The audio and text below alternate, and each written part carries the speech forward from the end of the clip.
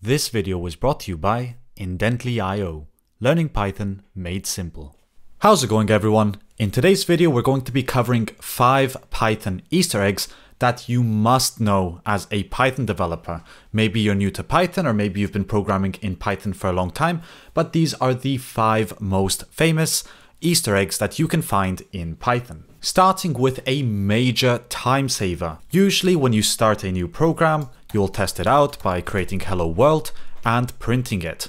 But this can lead to a lot of mistakes because typing it out each time means that sometimes you're going to miss a comma, sometimes you're going to put a full stop there, and sometimes you're going to just capitalize it incorrectly. So instead, what we can do is import a built-in module called hello. Then we can refer to it and use the main method that comes with this module. And with this simple import, we can now print hello world consistently. Although I guess everything I just said about that comma goes down the drain because there's no comma here. But at least we have points for consistency. Moving on to Easter egg number 2. A lot of you have probably heard of the Zen of Python. And one way to find out what that is just to Google it. And you'll get a very beautiful poem. Or you can also import this. And the next time you run your script, you're going to have the entire Zen of Python printed to the console. And it's a very beautiful poem by Tim Peters. And I can actually zoom out if you want to see the whole thing.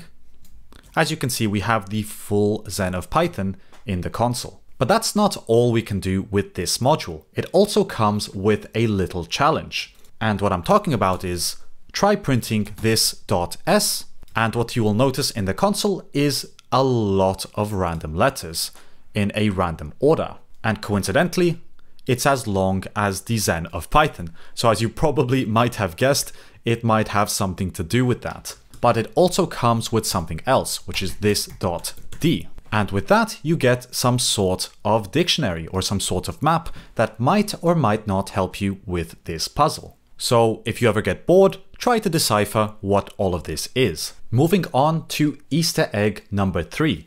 And to use this one, we're going to have to use the future module. So from future, we're going to import Berry as Fluffle. And Fluffle stands for Friendly Language Uncle for Life.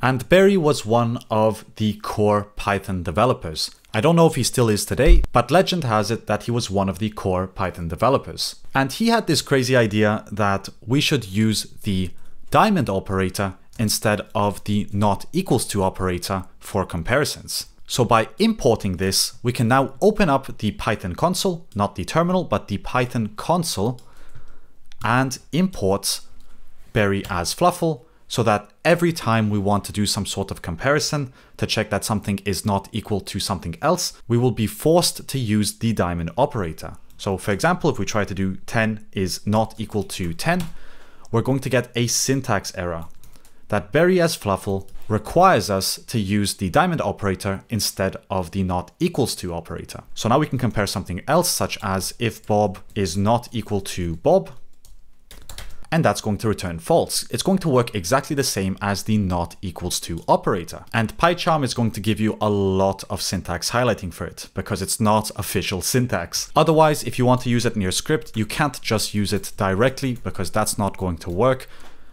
Python does not recognize that as valid syntax.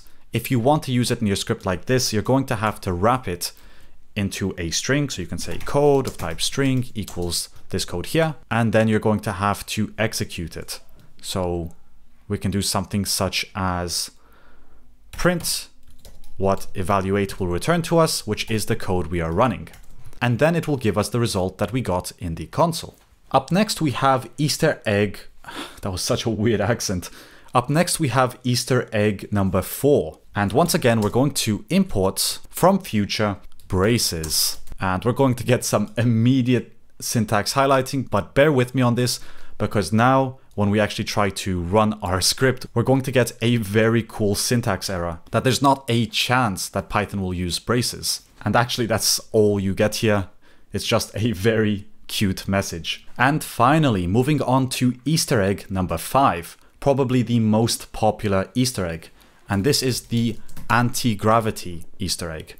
As soon as you try to import anti-gravity, it's going to open up a browser giving you this great comic, which practically just sums up the power of Python in a nutshell. But just like with everything, I like to really explore these modules. So one thing I noticed is that anti-gravity also had a geohash method. And what it requires is a latitude, a longitude, and a date DAO. So what I did is go to Google Maps, get this latitude and longitude from the Falkland Islands, and then I just typed in antigravity.geohash, passed in the latitude, the longitude, and then I inserted a date DAO buffer object. And what it gives us back, first is the comic, but then it also prints out these coordinates. And all it does is compute the geohash using the Monroe algorithm. And I personally don't really know anything about geohashes, so if you have anything interesting to share regarding this, please leave it in the comment section down below. I just thought it was quite cute that they included this in a module such as anti-gravity. It's not something you really look into when you import it. All the articles on the internet just point to the comic. So it's actually quite funny that they even have a method inside here. But yeah, that just about sums up all of the most popular Easter eggs that you can find in Python. I'm sure I'm missing a few, so in case you know of any which I did not mention, please leave them in the comment section down below. I would love to learn about them, or I'm sure other people would love to learn about them as well. But otherwise, as always, thanks for watching, and I'll see you in the next video.